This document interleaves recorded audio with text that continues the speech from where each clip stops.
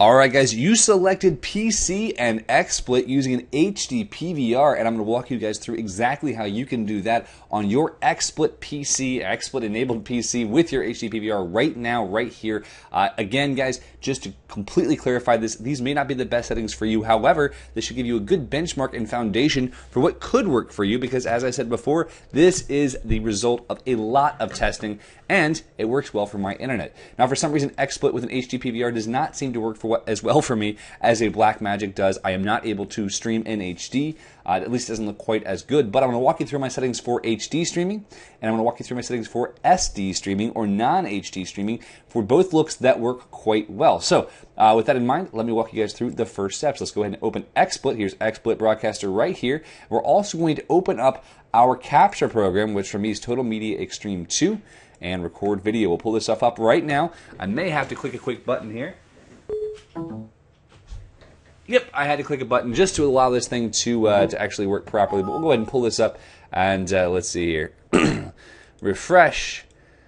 Excuse me. Hauppauge HDPVR. We're going to pull this up right now because there's two different ways that you can do this. If you're using an old version of XSplit, you can actually drag an area on the screen, and this is what I had to do for a very long time, but now it seems to be working much better, and I'm going to show you guys how to do it both ways. So first and foremost, you've got this option right here to buy XSplit for $39 for 2 years. If you're going to be using XSplit, this is a great idea. My understanding is that they are actually working really hard right now to make this XSplit program as good or better than what you would find with good old Wirecast. There you go, Wirecast. So really quickly, taking this down to scratch, you're going to start with this right here. As you can see on the screen, you've got the simple XSplit broadcaster window, and we're going to start by adding a screen region. If you are using an old version of XSplit, this is how you have to do it. You're going to go just like this. Capture that capture area window, and then you can drag this and make it larger. Now, this is actually something worth mentioning right here, guys. Anytime that you're doing making any kind of a change here on XSplit, you need to make the window full size, basically by dragging it around and showing it as full size. Now, with that in mind, you can add additional windows and additional scenes very, very easily by adding additional screen regions. If you're one of those few people in the world who have a multiple screen setup, 2 or 3 screens on your computer, this works out really well because you're able to add different windows and show multiple things at once. XSplit makes it simple. I have to say, even though I'm a Wirecast user now, XSplit was fantastic because it allowed me to put picture-in-picture and do a lot of things I would not otherwise have been able to do. But with that in mind, I want to go ahead and back things out right here, right now, and show you the new functions of XSplit that are just freaking fantastic. Because now you can add cameras that are not just Blackmagics, not just actual cameras. You can actually add your Hauppauge right here, Hauppauge HDPVR device. Let me pull it up right now and see if it comes up. I believe I added it there. I believe it might be freezing up, but there it is. All right, so that Hauppauge is now in screen. You can see it right there. That's my screen. It's pulled up. I have 56 messages and 7 friends online right now. And as you can see, it looks great. It looks simple. Now, few things to set up first and foremost. The first thing you want to choose is exactly what resolution in which you want to stream.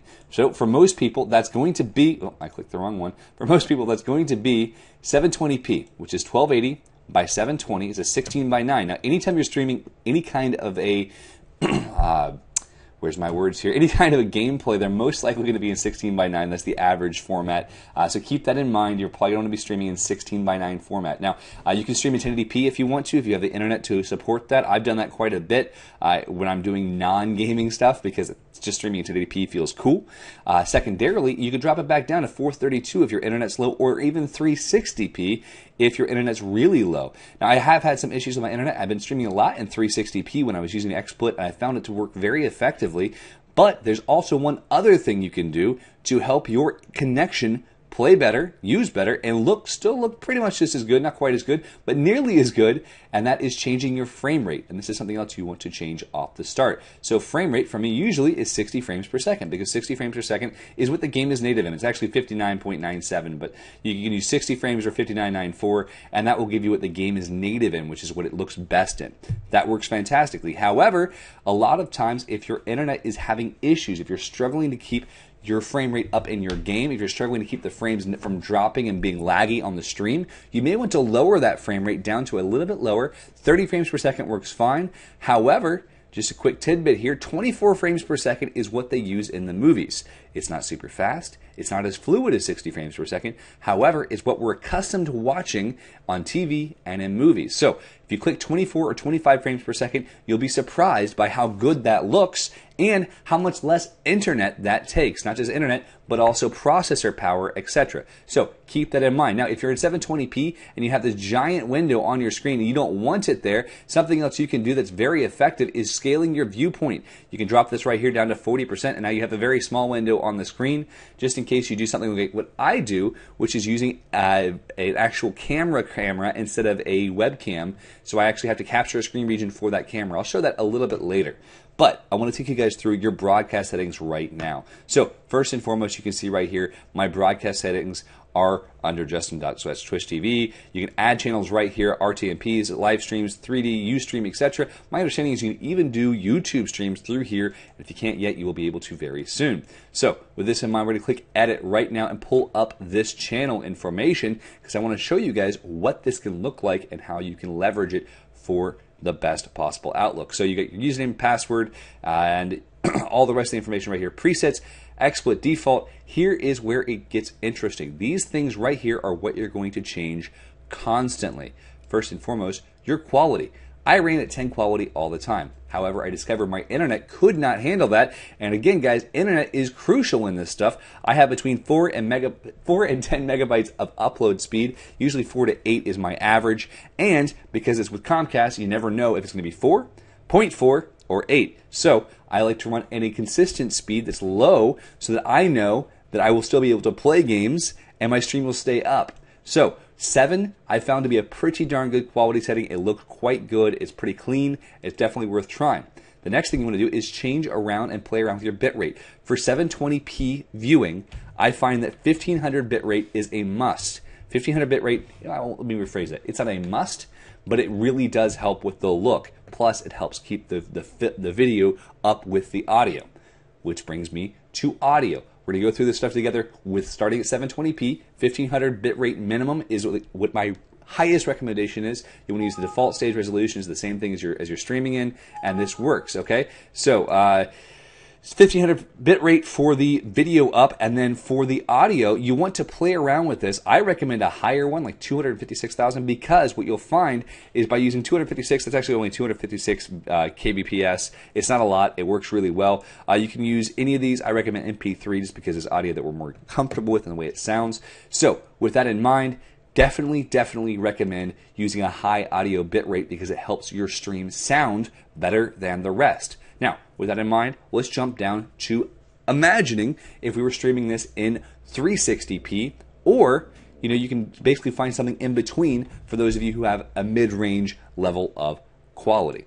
You can take this right here, follow along with me. We're going to go 128 and 700. That means my entire up rate is 828, not even 1 megabyte up. So for those of you who are running a 2 or 3 megabyte up connection, you'll have a much better luck with this setup right here, and you'll find that it's still quite effective for beautiful streams. Again, reminding you guys that you can lower your size, your resolution size, and you can easily lower your frames per second. So those are two things to keep in mind as you're going along. All right, the next item I want to bring to your attention is the sound settings that you can do right here on the dashboard of XSplit that will be imperative to the way in which you do this. Now, here's what you want to look at first and foremost. You notice that my microphone, you can see it going off right here. It's talking away, talking away. You can actually change that setting as to which microphone you want to use in the edit channel setting. Under general, right here, you can choose which microphone you want. However, what I want you guys to keep in mind right here is that it is fully barred up, like it's turned all the way up.